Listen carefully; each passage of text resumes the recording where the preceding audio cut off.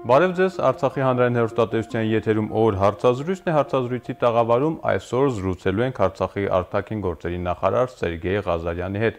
Բարև ձեզ, պարոն Ղազարյան, շնորհակալություն զրույցի հրավերը ընդունելու համար։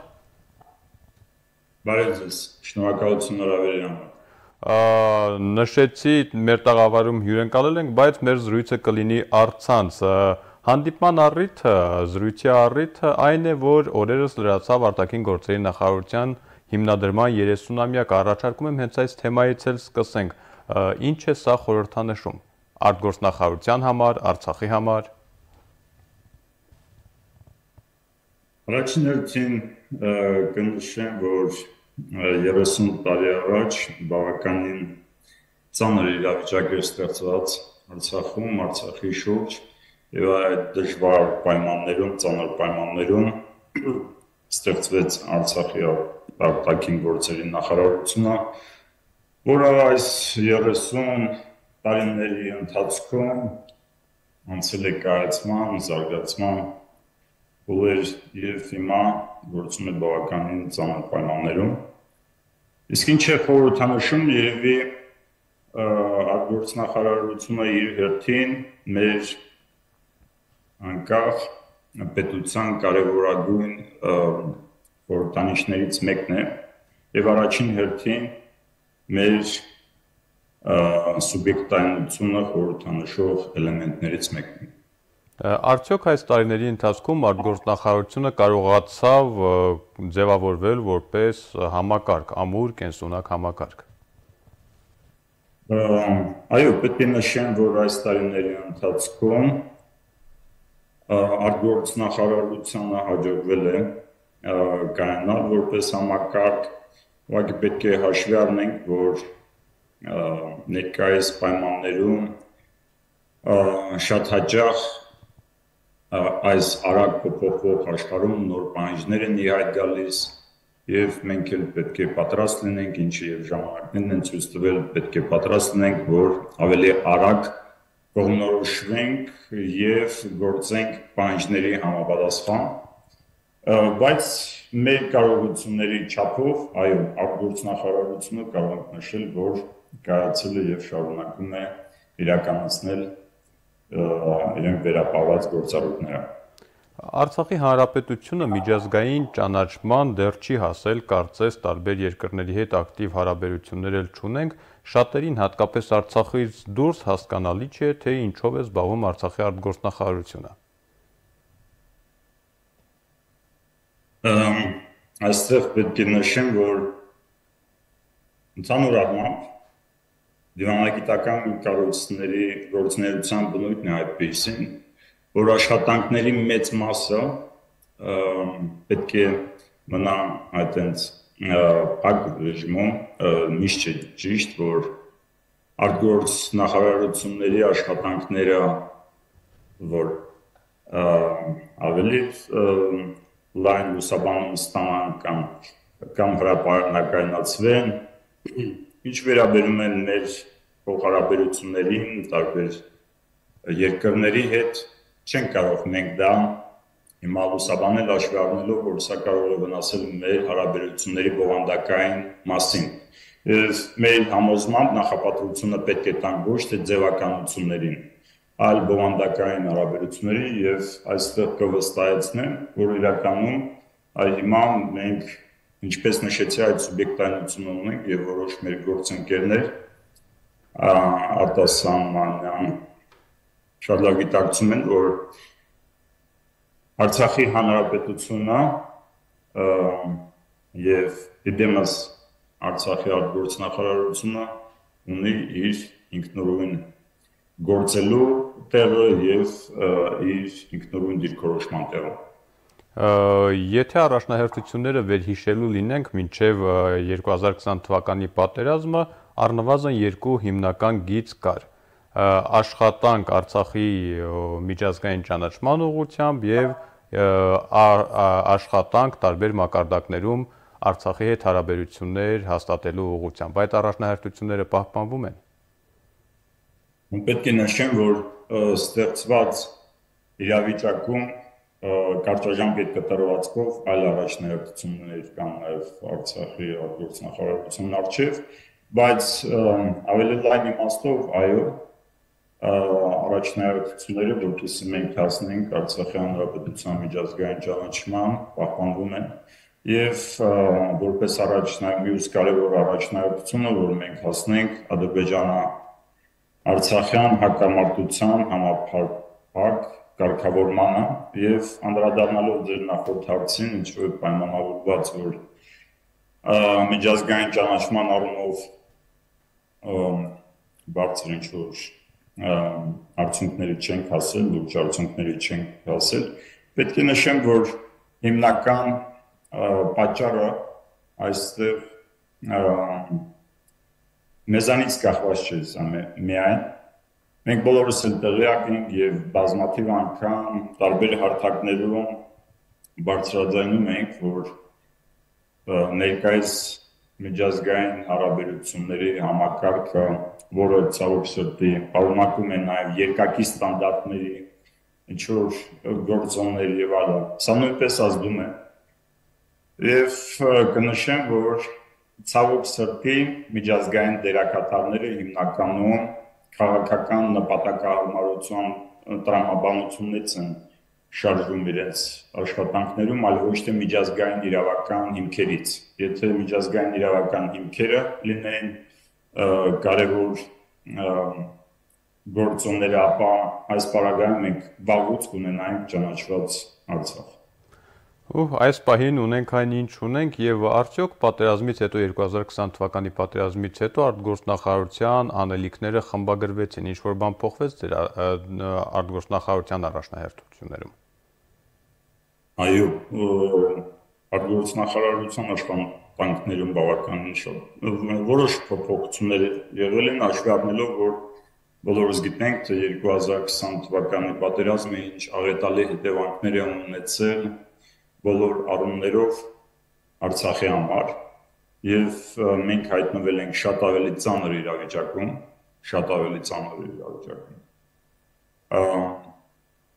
եւ հաշվի առնելով ստեղծված իրավիճակը,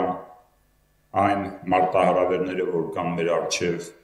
այն խախտված ուժերի բալանսը տարածաշրջանում եւ կարևոր գործոններից մեկը նաև, ինչպես բազմաթիվ անգամ նշվել է, լուզվող աշխարհակարգի այս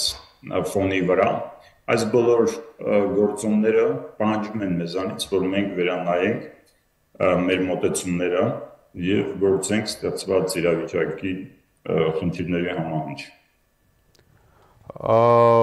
Խոսենք շրջափակման մասին, Արցախում բոլոր գերատեսչություններն էլ արդեն ուղղակի կամ անուղղակի դրա հետևանքները զգում են։ Արտգործնախարարությունը ինչպես է զգում շրջափակման հետևանքները, կարողանում եք աշխատանքները կազմակերպել։ Ցավոք պետք է նշեմ, որ արտգործնախարարությունը նույնպես, ինչպես մեր մյուս բոլոր պետական մարմինները, բոլորիս հայտնի պատճառներով եւ էլեկտրամատակարարման այդ խնդիրների պատճառներով եւ մի շարք այլ խնդիրներով պայմանավորված չի կարողանում ամբողջ ներուժը օգտագործել իր աշխատանքներում, բայց ի պատիվ իմ բոլոր գործընկերներին այն մեր առօրյա գործառույթների վրա ու գործունեության վրա սա գրեթե չի ազդում։ Աշխատանքները շարունակվում են, ինչ որ մի որոշ չափով աշխատանքների մի մասը վերապահվել է մեր ներկայացուցիչներին, բայց կենտրոնական ապարատը նույնպես շարունակում է իր աշխատանքները։ Արտգործնախարարի պաշտոնում նշանակվեցիք, եթե չեմ սխալվում, այն ժամանակ, երբ Արցախը արդեն շրջափակման մեջ էր։ Եվ շատերին այսօր հետաքրքիր է, թե ինչու Արցախի արտգործնախարարը Արցախում չէ։ Շատերը գուցե չեն բարձրաձայնում, բայց ամեն դեպքում այդ հարցը կա։ Լավ կլինի, որ շատերը ինձ բարձրաձայնեն, բայց ամեն դեպքում շնորհակալություն ես հարցի համար։ Պետք է նշեմ, որ ես նշանակվել, ինչպես նշեցիք, նշանակվել եմ արտգործնախարարի պաշտոնին, երբ որ գտնվում է Երևանում, եւ ճանապարհի արգելափակման պատճառով չեմ կարողացել գալ Արցախ։ Միևնույն ժամանակ կնշեմ, որ ստեղծված պայմաններում ինչ որտեղ Հայաստանում գտնվելով եւ կոնկրետ Երևանում գտնվելով ավելի մեծ հնարավորություններ են բացվում մեր աշխատանքները կազմակերպելու համար։ Ցավոք, այո, պետք է նշեմ, որ զրկված եմ այդ հնարավորությունից, այ հիմա ինչպես մեր հարյուրավոր, հազարավոր հայրենակիցներ հիմա վերադառնալ Արցախ, բայց հույսով ենք, որ իրավիճակը կփոխվի եւ որ առաջ այդ հնարավորությունը կունենանք։ Շրջափակում եւ արտգործնախարարության անելիքներ, այս իրավիճակում նոր առաջնահերթություններ հավանաբար ունեք։ Այո, մեր հիմնական առաջնահերթությունը, որ փորձենք հիմնական դերակատարների, խոսքը առաջին հերթին գնում է Մինսկի խմբի համանախագահ երկրների մասին, նրանց ուշադրությունը հրավիրենք, հաշվի առնելով մենք բազմաթիվ անգամ բարձրաձայնել ենք, որ ստեղծված իրավիճակի համար ամեն մեկը այդ նշված դերակատարներից իրենց մեղքի չափաբաժինը կրում են եւ իրենց պատասխանատվության չափաբաժինը կրում են եւ անթույլատրելի է, ուղղակի անթույլատրելի է այն իրավիճակը, երբ որ այս ընթացքում Արցախը գտնվում է շրջափակման մեջ, իսկ հունիսի 15-ից ուղղակի անցել է ամբողջական ինչ-որ պաշարման վիճակի եւ միջազգային դերակատարները ունենալով տարբեր գործիքակազմ չեն գործադրում այն, որպեսզի ստեղծված իրավիճակից մենք կարողանանք ինչ-որ լուծումներ գտնել։ Այս հիմնական ուղղություններ կոնկրետ ուղղված Մինսկի խմբի համանախագահ երկրներին, մյուս կողմից էլ համապատասխան միջազգային կազմակերպություններին, որոնք իրենց մանդատների շրջանակներում պետք է գործադրեն բոլոր ջանքերը, որպեսզի այս հումանիտար աղետալի իրավիճակը եւ ինչպես Արցախի նախագահան երեկվա հարցազրույցի ժամանակ նշեց, աղետի գոտի որակից ստեղծված իրավիճակը, որ միջազգային հանրությունը եւ դերակատարները գործադրեն բոլոր ջանքերը, օգտագործեն ամբողջ գործիքակազմը ստեղծված իրավիճակից դուրս գալու համար։ Ինչ ենք ակնկալում Սփյուռքից։ 2020-ի պատերազմի ժամանակ կամ տարբեր առիթներով մենք տեսնում ենք Սփյուռքի բավական ակտիվ, այսպես ասած, մասնակցությունը տարբեր միջոցառումների։ Այս պաշարման ամիսներին այդ ակտիվությունը չերևաց։ Արտգործնախարարությունը ինչ որ անելիք ունի այս ոլորտում։ Այստեղ պետք է նշեմ, որ այո, եթե համեմատենք 2020 թվականին պատերազմի ժամանակ մեր Սփյուռքի հայրենակիցների ակտիվության հետ, այդ ակտիվությունը հիմա չունենք։ Սա պայմանավորված է մի շարք պատճառներով, հիմա դրան առանձին չանդրադառնանք։ Ուղղակի եւս մեկ անգամ կնշեմ, որ միայն Արցախի կարողությունները ստեղծված իրավիճակից ինչ-որ դուրս գալու համար ցավոք սրտի անբավարար է եւ դա հնարավոր կլինի միայն այն դեպքում, եթե մենք կարողանանք համախմբենք մեր աշխարհասփյուր ներուժը տարբեր բնակավարներում եւ խոսքը առաջին հերթին պետք է ստեղ գնա այն մարդկային եւ մասնագիտական կարողությունների մասին։ Բոլորս գիտենք, թե ինչ ուժեր, ինչ հսկայական ռեսուրսներ են մեզ դիմադրում, մյուս կողմից Արցախի ներուժը այս առումով խիստ սահմանափակ է։ Եվ մենք բազմաթիվ անգամ նշել ենք, որ սա առանձին վերցրած Արցախի հարց չէ։ Սա հայոց պետականության, մեր ազգային ինքնության պահպանման հարց է որը կարող ենք միայն ու միայն համախմբելով մեր ամբողջ համազգային ներուժը այս դեպքում կարող ենք պահպանել։ Եվ այս ուղղությամբ մենք աշխատանքները շարունակում ենք, փոխգործակցում ենք տարբեր սփյուռքի կառույցների հետ, տեղյակ եք, որ անցած շաբաթ ավելի քան 470 կազմակերպություն եվրոպական երկրներում դիմեցին կոչով եվրոպական կառույցների ղեկավարների, սա նույնպես մեր գործընկերների, մեր ներկայացուցիչների եւ սփյուռքի կառույցների աշխատանքների արդյունքում է հաջողվել եւ նման աշխատանքները շարունակվում են, ուղղակի միշտ չէ հնարավոր, որ սա մենք լուսաբանենք։ Եվ պետք է նշեմ, որ բազմաթիվ մեր գործընկերները դիմել են, հումանիտար օգնություն են ցուցաբերել, ճանապարհի արգելափակման պատճառով մենք ենք ստիպված, որ նրանց խնդրեցինք դադարեցնել ժամանակավոր, մինչև ճանապարհը բացվի եւ կարողանանք վերականգնել այդ հումանիտար օգնության ծրագրերը, տարբեր մասնագետների այցելությունները Արցախ, փոխգործակցությունը շարունակվում է։ Եվ վերջին հարցը, երբ խոսում ենք այս իրավիճակում արտգործնախարարության աշխատանքների մասին, ավելի շատ խոսում ենք մեր ակնկալիքների մասին եւ չենք խոսում նրա մասին, թե ինչ հնարավորություններ ունի արտգործնախարարությունը, արդյոք մեր ակնկալիքները եւ արտգործնախարարության հնարավորությունները համահունչ են։ Ես ինչ որ չափով պատասխանեցի այդ հարցին, բայց այո, շատ ճիշտ նշեցիք, ակնկալիքները շատ հաճախ ավելի մեծ են լինում եւ ամենից կարևորը, ցավոք էլ պետք է նշեմ, մեր արենագիցների որոշ խմբերի մոտ ինչ որ կարծիքներ կա, որ միայն ինչ որ